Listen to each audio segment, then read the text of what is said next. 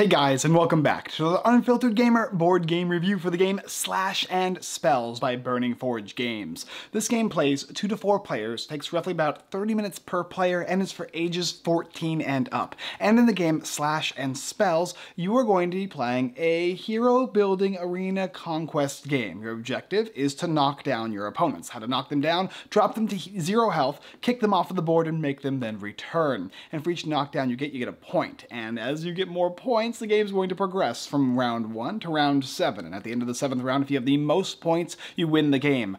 Each of your heroes are unique and have modular abilities. Some of them have summoned units and others have summoned spells, and they're going to be moving around the board utilizing actions and cards. The cards will turn into this kind of action management system as well. There's a lot of unique little things about this twisted arena combat style game that I will show you right now after I show you the setup, how to play, and then of course my review. To set up the game Slash and Spells, you're going to first take the main game board out and place it within reach of all players. You're then going to take all the encounter, the barricade, and the different hazards and put them in a bag, shuffle them up, and place them down on the board random-like. And then you're also going to take each of the relics based on either it's a 2-player game or 3 or more and put them down on the spaces represented. In a 2-player game, you will ignore all the pointed areas on the board, on the edges, and in a 3 or 4, you'll place out all of the cubes. Each player is going to have a knockdown marker. You'll place that on 0 to start the game off with. You're going to deal out a random number from the bag as well. It'll be 1, 2, 3, or 4. If you're just playing with a 2-player game though, you'll have 1 and 2. If it's a 3-player game, you have 1, 2, and 3. And that will determine not only where you start on the game board, there's little numbers marked, but also where you're going to start on turn order. Additionally, you're going to start with a round 1 marker. Take a little marker sword and place it on round 1. And you're going to place the treasures and the unique relics, the powerful ones, on the spaces provided on the game board. After you've done that, that sets up the main game board. You'll then move on to characters. And of course, you're going to have a randomly selected character.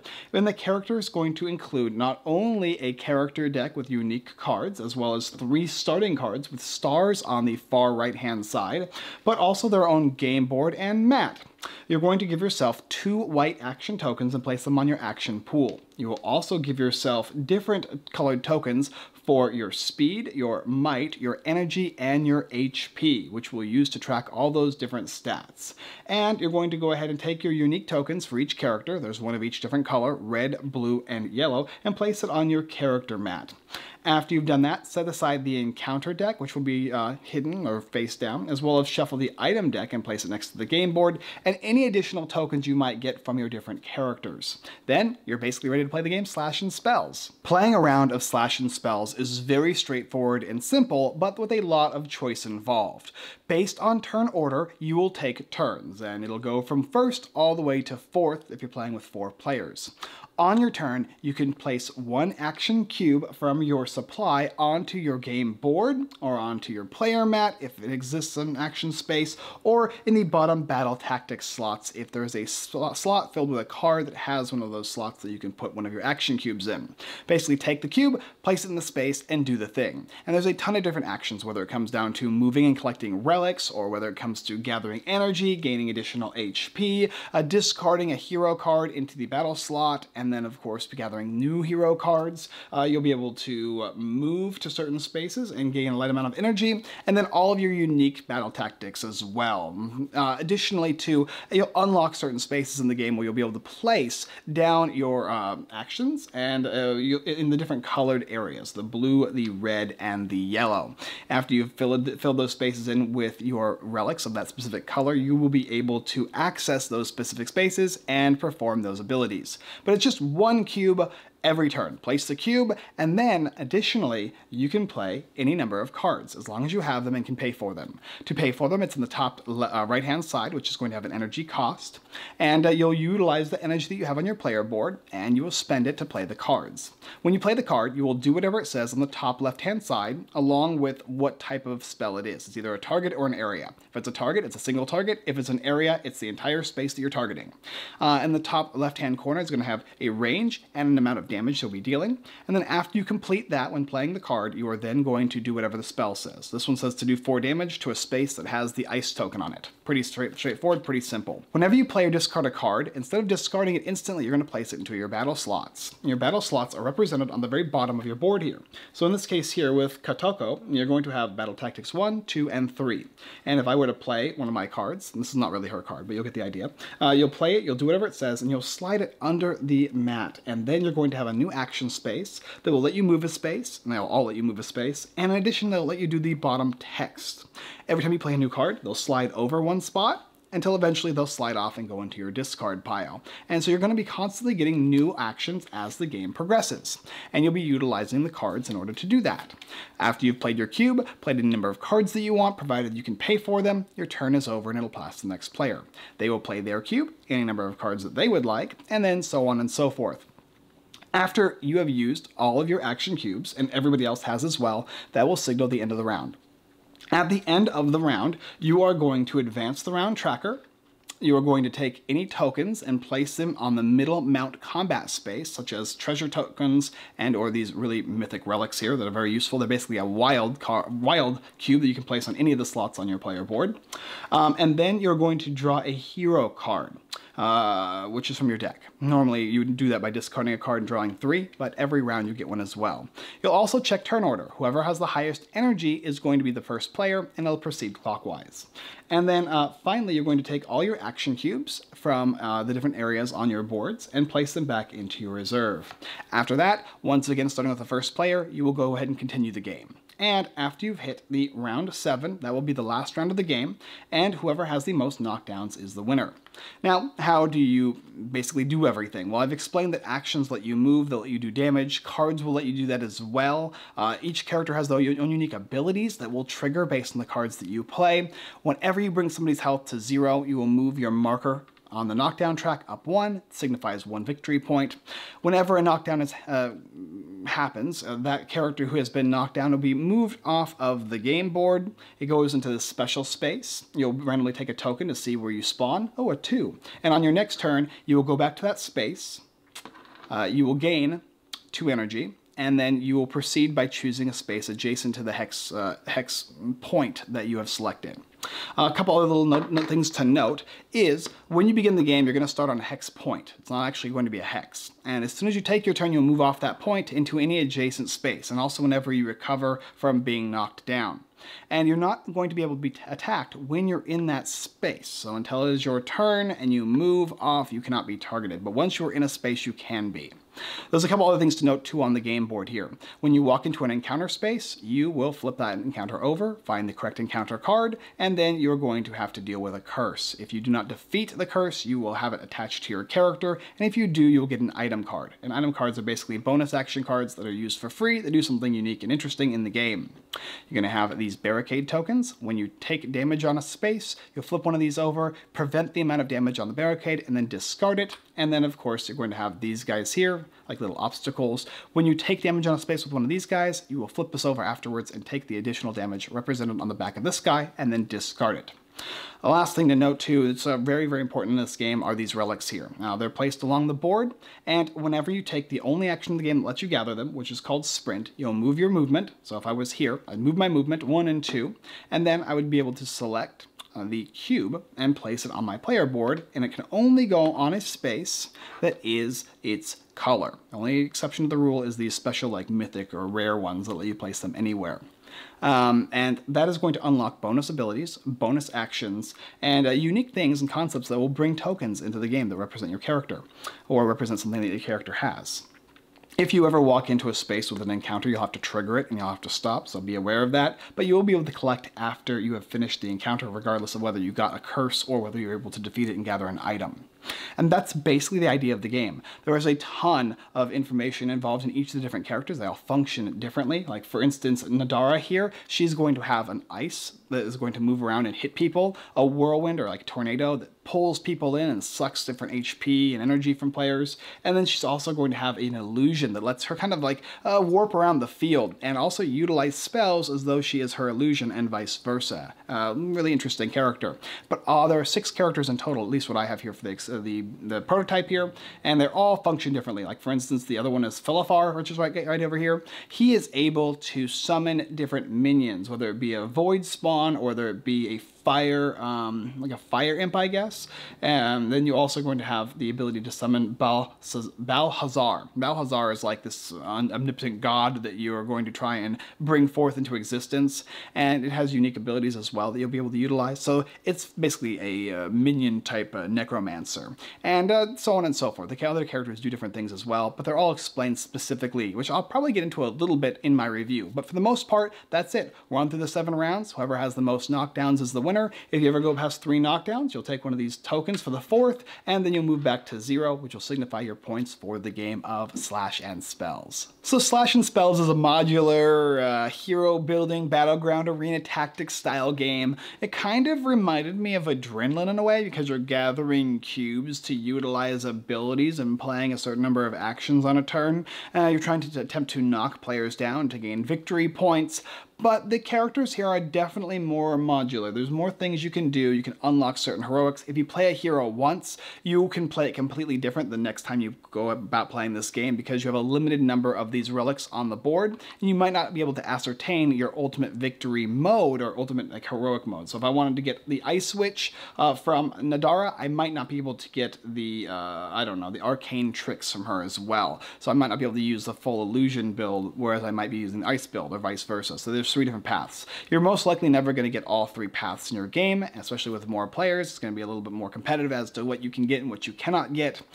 Your cards are going to function differently as well. Some cards are going to just play as they are, whereas with Nadara's, whenever you play a specific card of a type, her ability is that you will be able to move one of her specific minions and or icicles and tornadoes and whatnot. So it can be kind of randomized a little bit.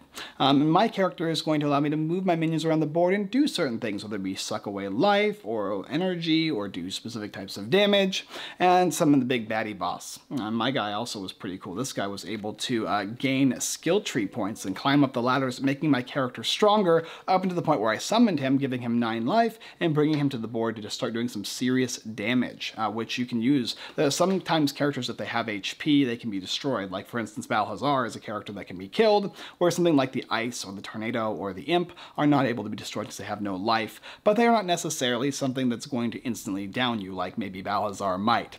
And that's pretty much the style of the game. Moving around is very simple. You're going to be taking an action, and there's a bunch of different actions. You at least get 6 to start with, maybe more depending on the character you are. You can unlock 3 more on your main board, you can unlock more on your secondary player board, and then there's 3 additional ones that come forth with your cards. So you're constantly going to be changing the different actions that you have available to you. Whether you play the card for the energy cost and get both abilities, or just attach one of your cubes to the bottom portion on your battle slot and utilize that last spot. You're going to be constantly having different things that you can do, changing your strategies, changing your tactics, determining how many cards you really want to play, because you'll potentially lose battle slots that you might want to utilize. And of course, maybe you want to get rid of certain cards to gather more in your hand. For me personally, I typically enjoyed playing the cards more than actually using the action slots on the cards. Most of the time for me, I liked to use Sprint to gather new abilities and utilize my player boards. Now I played with these 2, obviously, Nadara and the Philifar.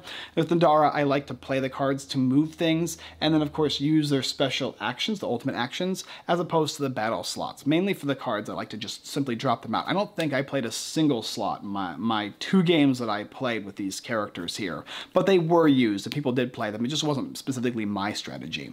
And with my other character, it was all about summoning units and moving them around the board. I was always trying to summon Balhazar because he was really cool and had a really powerful ability. But no, you only get 2 actions, and you can only play 1 action a turn. So cards is going to be your main advantage throughout the game. That being said, the gameplay is a lot of fun. It feels like arena combat. You get knocked down, you get up again, ain't never gonna keep me down kind of thing. You're constantly downing people, you're getting downed yourself, and you come back to the board right at your next turn, back onto a slot, you move on to the side, and then you go again. There's like almost no downtime when it comes to characters being knocked out. This is not elimination. You're not gonna have to lose a turn or skip anything. It just simply means that you got knocked down and somebody got a victory point, and that's the way the game is going to work as far as who gets the most points in the game. The encounter spaces are okay, they're pretty cool. There's curses, you can get up to 2 of them. They can be kind of debilitating if you cannot defeat them. You want to be careful when you move into a space with one of those things. People can push you into them, and it can affect you negatively. And of course, these little ones that either give you or reduce damage for you are a nice little additive as well. Not something I didn't really like bother going into those spaces for the protection or to stop myself from taking the damage, because people are dying constantly in this game, and that's kind of the point.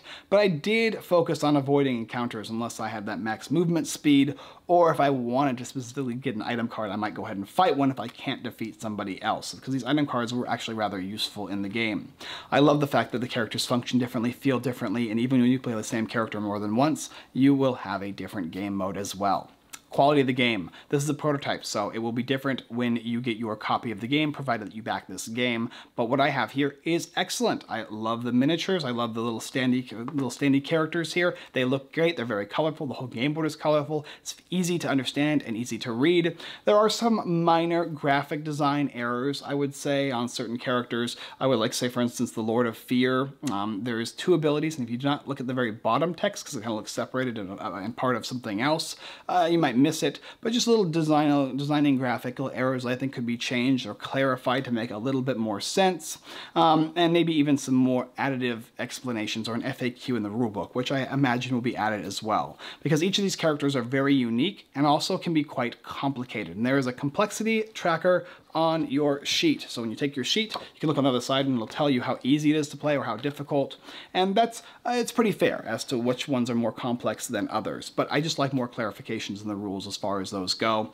But otherwise, yeah, it's great. It works well. I understood everything as I read the rules. The rules were fluid and very easy to grasp, and we had a fun game. It played probably about an hour for 2 players, and it played probably about an hour and a half to 2 hours with 3 and 4 players. So it worked very, very well. If you like games like Adrenaline, this is going to be one for you. If you like colorful, vivid style arena combat games, you'll enjoy this one as well. It's a pick up and play game. After you played your first game, everything else is going to go smooth and it's going to be easier, and turns will go by fast. 7 rounds will fly by without you even knowing it. And there's a team variant as well, 2 versus 2 that you can play, which is also a lot of fun. But regardless, that's pretty much what I got for you. Quality, design, artwork, all solid. Small, minor little things that I, disliked about the graphical design choices, but overall easy to understand. I love the gameplay. I think it's a lot of fun. For those of you who like to be mean to each other, do damage, explode things, this feels kind of like a video game attached to a board game, or a board game attached to a video, however you want to look at it, because you're constantly blasting and blowing up and respawning and coming back and just trying to do as much damage as humanly possible to as many players by getting those knockdowns, because the last hit is all that matters. Regardless of if you're interested in taking a look at the game Slash and Spells, I highly recommend this game. If you like arena combat games and don't mind being a little mean, this was a fun one to play. Thank you guys for watching another Unfiltered Gamer board game review for the game Slash and Spells. If you're interested in this video, take a look at the rest of our videos here on YouTube. We make videos just like this one, review videos that show off different types of Kickstarter games, as well as, of course, we do a live stream every Sunday, 6:30 p.m. PST on Facebook and Twitch, where we give away games, and we also promote our Patreon at $1 a month. And if you do go into that and donate that dollar, you have an opportunity to win a game every week with my little spinny lottery ball thing that we pull out a random ball, and you can win a pretty good game, actually. Most of all of our donations go towards that, so take a look at that.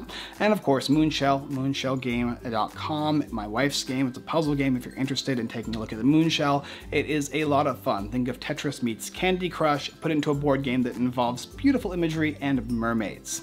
Thank you guys so much for watching. Hit that like button, the subscribe button, and the bell notification button as well. It greatly helps us out here, and we greatly appreciate it. All right, guys, as always, I look forward to slashing your spells next time.